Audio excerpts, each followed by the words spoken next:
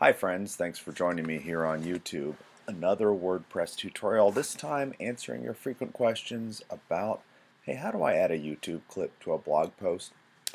Great question, because video can offer so much to your viewers to augment or add to your post, but it can also save you when you're getting a little blogger's block.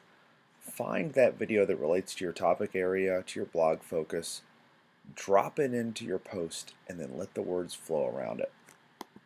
All right, enough with the philosophy. Let's get to it. So, to add a video, you have a couple of choices. One is to simply go to YouTube, click on share, grab that share URL, bounce back, and you could link to it directly. You could drop the URL in there and make it a live link. But honestly, embedding the video is the way to go. So let's do that. To do that, we're going to go to Add Media. Now you would think you would look under Insert YouTube, but in fact what Insert YouTube lets you do is to search YouTube for a video.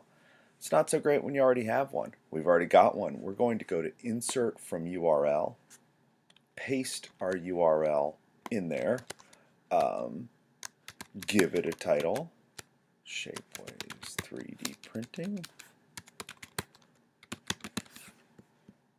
and click Insert into Post. Now you'll see what you get here. You figure it doesn't work. This is no good.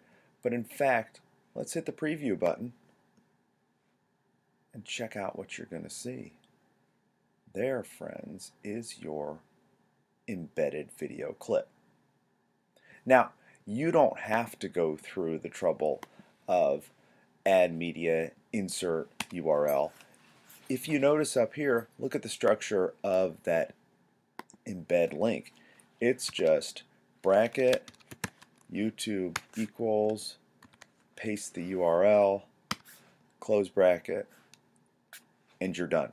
So there are different ways to go about doing it, but that is how you simply and easily embed a YouTube clip in your WordPress blog post. Thanks for watching. Questions, drop them in the comments below. Have a great day.